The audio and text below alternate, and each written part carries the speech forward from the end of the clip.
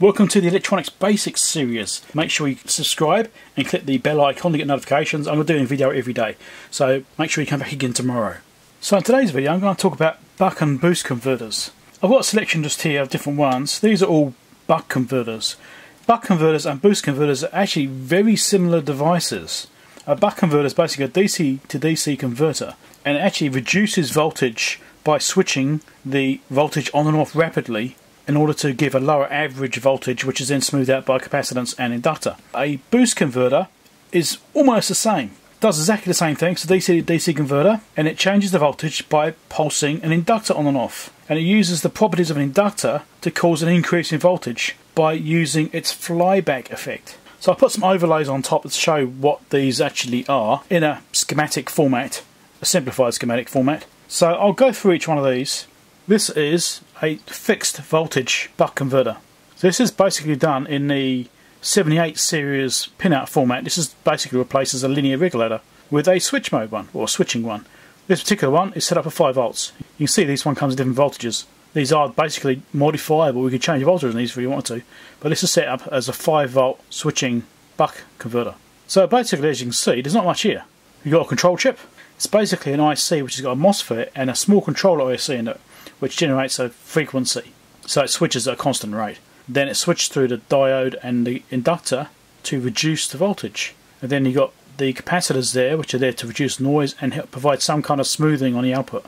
These need more smoothing as well. You put electrolytics after this sort of thing as well to reduce the noise further and reduce the ripple from stuff like that from them. But these actually do quite well. It's a really good little thing to put in instead of a 78 series device, because these are much more efficient. This one here is a very similar circuit. This is an adjustable one, so it's got an adjustment just here. Again, it's got a control chip which has got a built-in MOSFET. You have an inductor, you've got a diode, you've got smoothing caps. No different, right? Nothing on the back. Surprisingly simple circuits. Capacitances are basically there to reduce noise and provide smoothing and stuff like that. So you've got an input coming in over here. This is the output. There's an adjustment, and there's a resistor divider network just here on the sense pin. So this adjustment range, by changing the dividers or changing this variable resistor here, you can change the output voltage.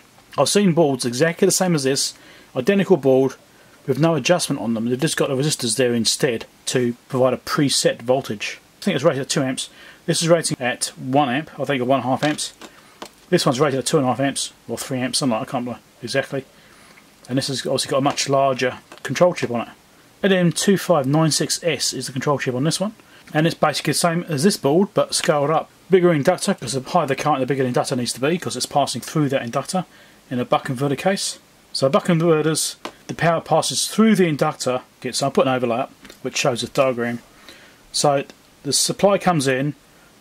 There's a switch in series with the supply, which is from the MOSFET built into this chip. What it does is it dumps a whole lot of energy into the inductor. Don't forget, inductors resist a change in current passing through them. It's building up energy in a magnetic field, and then when the switch turns off again, it dumps energy back out. So that provides a stepping down and smoothing effect, because when it's basically connected and shorting out through this inductor, so you'll see like a stepped waveform coming through the switch to the inductor, and then the inductor then releases the energy. When the switch opens up, the inductor is what powers the circuit.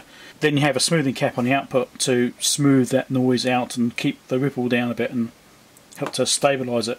This is why switching power supplies are noisier, because you are switching the power on and off rapidly, and you're relying on circuitry and filtering to smooth that back out again. Now on a boost converter, which I don't have an example of here, it's almost the same circuit, except the inductor is in a different place. It's in series with it, and the switch is across the supply. So what you get then is a flyback effect from the coil. Same principle, you're shorting out, building up energy in the inductor. Exactly the same as a buck converter. But then when the switch opens, the energy can pass straight through into the circuit. But it does it in a different way. It amplifies. It adds that voltage onto the original voltage, because it's got its own energy built up in the inductor, and then when that circuit is opened, that voltage and energy on the inductor gets added to the supply rail. It adds them together, because the supply rail is still there. You know, like putting 2 batteries in series, exactly the same as that. And that's how you get a boost in voltage. So using the flyback principle of the inductor and that release of magnetic energy converted back into current and voltage again.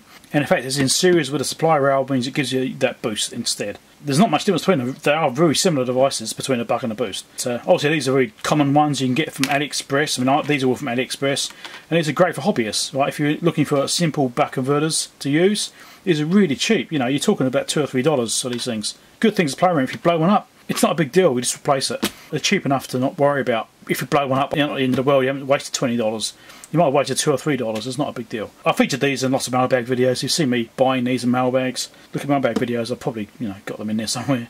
Mind you, I've got lots of mailbag videos. Trying to find them would be hard. I think that covers it, doesn't it? Boost converters, buck converters. The fact they're very similar. Have fun.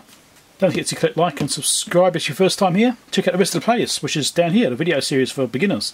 There's a playlist over here YouTube thinks you should watch. Over here is a subscribe link, which I think you should do. There's a Patreon support link if you feel like you're inclined to support the channel, give me monthly donations. Bye.